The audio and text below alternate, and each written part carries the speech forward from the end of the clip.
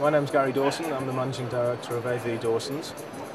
We are a multimodal logistics business with assets on Teesside, and we've been established since 1938.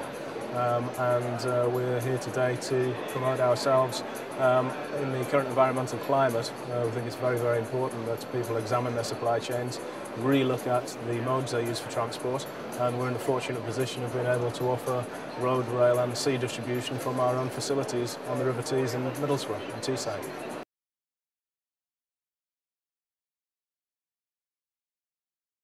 We distribute throughout the UK, but we do have a specialist Irish forwarding division, and we have a freight forwarding department, and we can distribute throughout the world, containerised or conventional, and we deal with all sorts of products from retail goods through to steel and heavy industrial.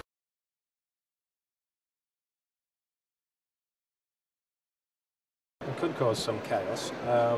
We're yet to see. I mean, this is something that's just come about and it appears to be escalating. I would imagine that there could be some transport restrictions throughout the UK and throughout Europe. So it could be, therefore, that people have goods in transit that they then require buffer storage for that wasn't previously required. So in some respects it could be difficult for us to carry out our final distribution, but could benefit our storage facilities. So we really don't know.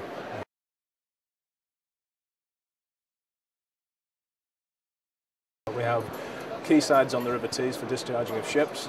We have 2 railheads, so we can receive and distribute rail by rail. And we have a 200-strong trailer fleet, our road transport division, as well as the forwarding I mentioned earlier. So we have several strings to our bow. And generally, when one side of the business comes into difficulty because of a situation like that, another part could actually benefit from it.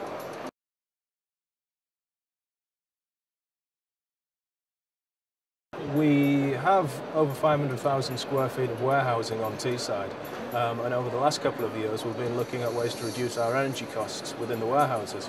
That is the lighting of those warehouses, where we have we've changed our lighting systems to, with advice from the Carbon Trust, and taken advantage of interest-free grants towards that. Changed our lighting, which is a big part of our electrical costs in the warehouses. Also, we have heated warehouses where we're burning a lot of gas oil and kerosene, and within those facilities we have introduced additional measures in terms of insulation and closed door policies to reduce our fuel consumption in the warehouses. However, the very ethos of what we do is to look at road and rail freight combined with sea freight. So we always look to receive goods that have travelled over long distances by sea or by rail, and then have less haulage, less vehicles doing more runs on a local basis, rather than having several more lorries on the road over long distances. So as a business, part of what we're promoting is helping companies, helping retailers, helping manufacturers to reduce their own carbon footprints.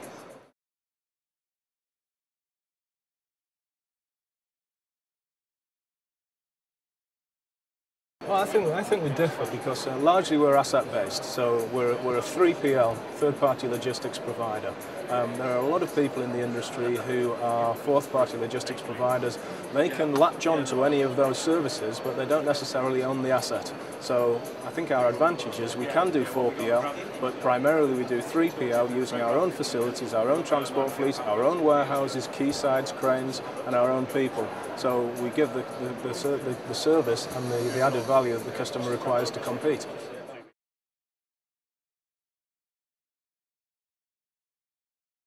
I think as a business, our past and our history has been in the heavy industry. So we've been working for the steelworks, we've been working for agrochemicals and heavy chemicals. The shift in our business now has to be more towards growth. It has to be keeping those customers very much in hand, working with them to expand opportunities within the automotive sector, within steel production, within steel transportation. But we're now looking at exploiting the growth areas, which are clearly leisure, retail, and we're looking at the capital assets we have, and we're looking at the people we've got, and we're looking at transferring those skills into new markets. So we're very much saying to people, this is what we were, this is what we've got on Teesside, but look what we could do. And with the people and skills and the history we've got, we believe that we're very strongly placed to do so.